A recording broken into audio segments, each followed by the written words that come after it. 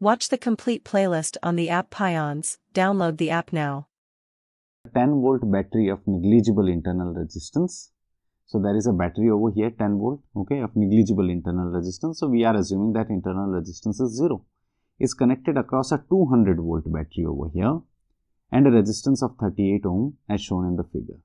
Find the value of the current in circuit. Clear? So we know from Ohm's law, voltage V is equals to IR, correct? So current I must be equals to amount of voltage in the circuit upon the resistance in the circuit. The total voltage upon total resistance, right? That's the current. So to find the value of current, you have to first find what is the voltage across this whole circuit. Because there are two batteries, okay? So for the minute to figure out the voltage, okay, let's imagine this like this. So this is our 10 volt over here. This is our 10 volt battery. Let's ignore this 38 ohm for the time being and just connect. Positive is connected to positive of this 200.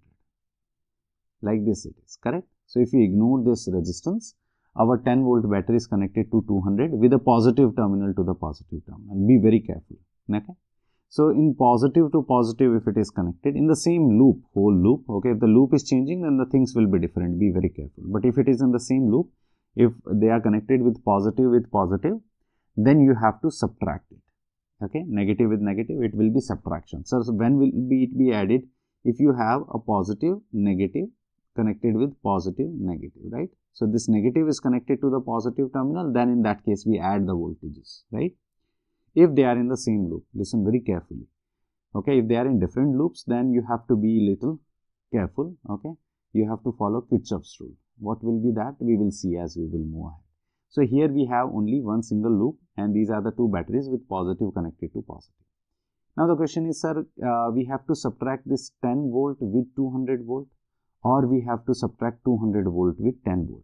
Okay, that's your choice here completely. If you want a positive result, okay, so positive result here will be after subtracting 200 volt to minus 10 volt, because obvious it is that if the battery is higher, the current will be larger going from 200 volts. So by sign convention also we will take 200 minus 10. That is the effective voltage in this whole circuit. And what is the effective resistance in this whole circuit? 38. So 200 minus 10, 0, 10 minus 1 is 9 and 190 upon 38, correct? So 19 ones are 19 twos are, correct? So that will be the 10 by 2 is nothing but 5 amps. So 5 ampere is the current which is flowing in this whole circuit.